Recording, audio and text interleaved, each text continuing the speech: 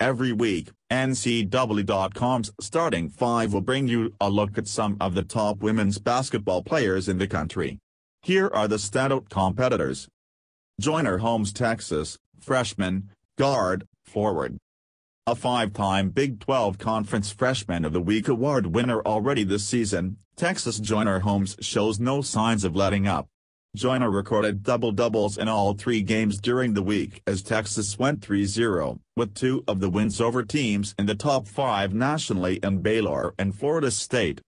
Holmes averaged 15.7 points per game and 12.3 rebounds per game, shooting 47.4% from the field and 73.3% from the free throw line. Holmes now has 8 double-doubles on the year. The 85-79 win at number 2 Baylor on February 7 snapped a 14-game winning streak by the Lady Bears in the series.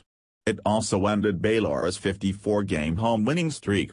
In the victory, Holmes scored 18 points and brought down a game-high 10 rebounds. She also blocked 2 shots, came up with 2 steals and dished out 2 assists in a career-high 35 minutes of action. She shot 50%, 6 of 12, from the field and was 6 of 7 from the free throw line. Holmes had 6 of her 18 points in a critical fourth quarter for the Longhorns.